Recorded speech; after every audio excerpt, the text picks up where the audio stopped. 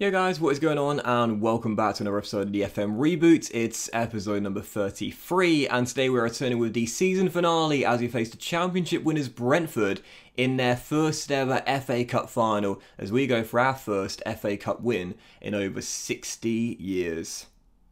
So, heading into the game, obviously on the back of the last episode after our big 3-1 win over Everton, which counted for nothing after our bottle on the final day, missing out on Champions League final after Spurs beat us by 3 goals. When we drop down to 5th, we'll be in the Europa League next season, but the silver lining will be some silverware if we can win it. Once again, Brentford this season have been dominant in the Championship. They won it a while ago, as West Brom are going up alongside them, and Brighton to the Premier League, where they finished about 111 points this season. They've been in amazing form pretty much all season long, winning 34 of their 46 games. This is their team for those wondering, and again for a championship side, there's a lot of quality in there, so don't think this is going to be an easy walkover for our first trophy of the series. Absolutely no doubt. And don't forget, they beat Arsenal in the semi-final, so their path to get here has included some scalps as well. Will they also do it in the final too? Do you know what's funny? In our Norwich save, Brentford won their FA Cup final in season 1.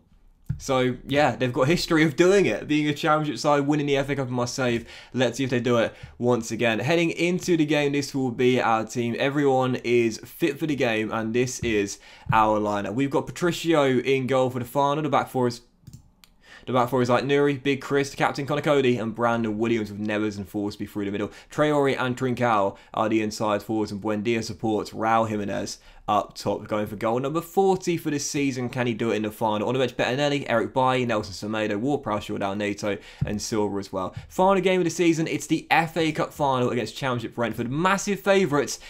We're not going to bottle 2 things in a row, are we? Come on, Wolves. I feel confident.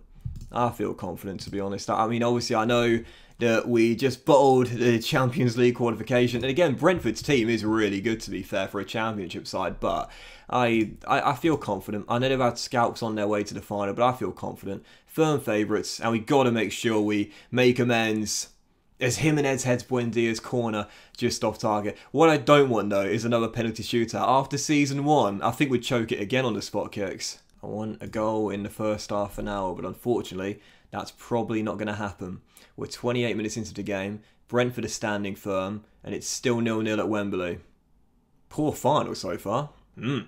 Well, this is not going according to plan at all. We're still deadlocked, and we're about to head into the break. If we could get a goal right before half-time, that would be a huge boost. Adama, Traore down the left, back heels to White Nero. We know he can cross. And there's Trincao, who heads in the goal to give us the lead.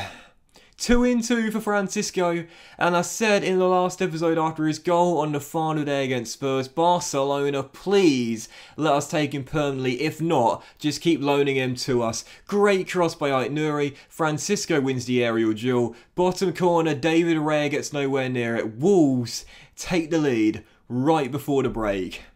What a big luxury. We've got to guard against complacency now. Don't think the job is done. There's a whole other half to play, and Brentford won the championship with ease this season, so I know they're going to come at us at some point. Come on, the silver lining of the season. Bottle the Champions League, but win our first trophy, and I'll take it. But there's a free kick for the Bees. 25 yards from goal. Rui, hold your nerve.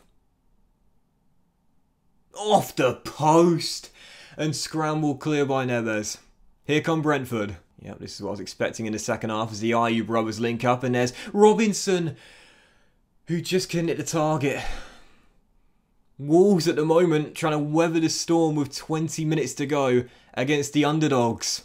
Are we the villains out there today? I think we are, you know. Adama Traore storms down the left, and you know when this guy gets going, he's almost unstoppable. Traore holds it up and plays it back to Forsby. Sensible. Forsby and Neves playing a few 1-2s between each other as Ruben hits it long to Francisco. And that's a great cross. And oh, Traore could have inflicted the dagger. Quarter of an hour to go, and still the lead is 1. Free kick. Ruben Neves into the middle. And the captain, Connor Cody, heads it off the crossbar.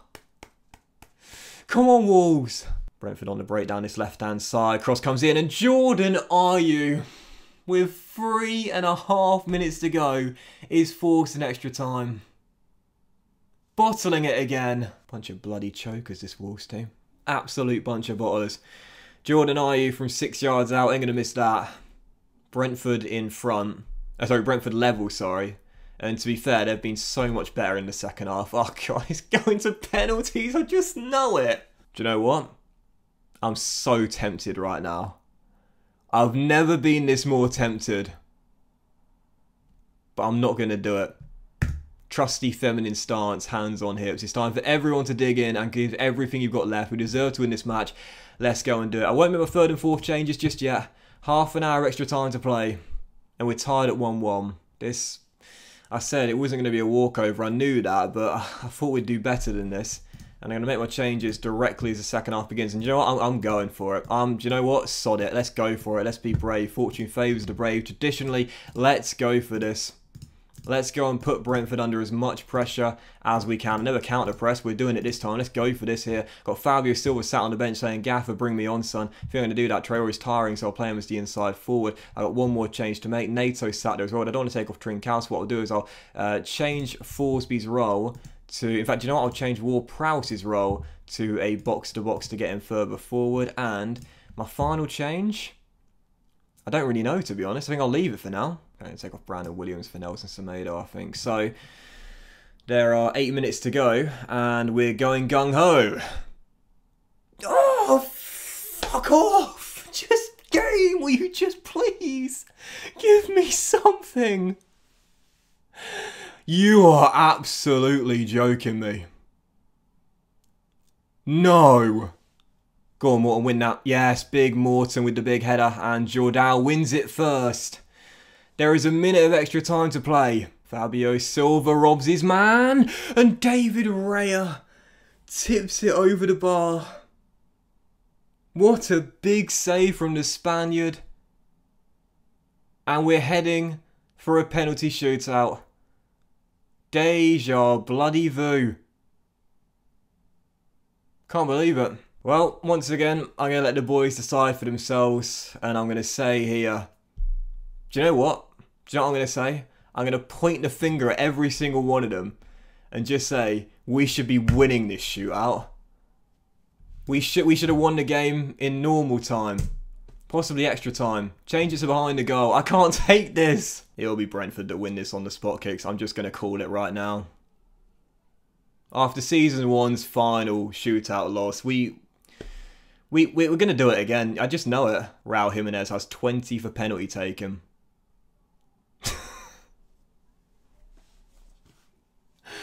If there were ever 2 games that summed this series up, you've just seen them back to back. Oh, lifeline. Come on, Francisco. Come on, mate. You are just brilliant. I love you to pieces. Never in doubt. When your top scorer of 39 goals all season, along with 20 for penalties, misses the first, it doesn't really fill you with much confidence, does it? As Jordan Ayew makes up for his bro's miss and makes it 1-1. So we need to score. 2-1, sorry. So we need to score to put us back on level terms. It's the kid, Fabio Silva, who puts it wide. Can't believe it. I mean, I can believe it. That's the worst thing. I can believe it. I can believe it. Bottle the Champions League on the final day and bottle the FA Cup to the Championship winners Brentford. On penalties for the 2nd year in 3. This game is just causing me more heartaches than my ex's. Captain Connor Cody.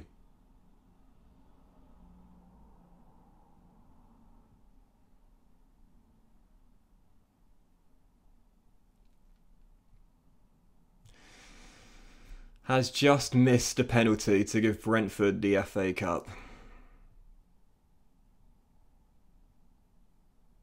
I can't... No, I can believe this. What a bunch of chokers we are. Manager included. My word. Well, you know, the good thing is that we're still playing European football next year. But it's not the Champions League.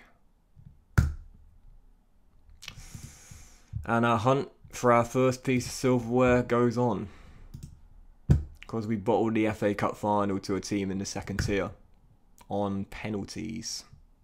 Again, I got no words. I've got absolutely no words for this. I mean, this has just been like frustration after frustration all save long. Like, there's just been...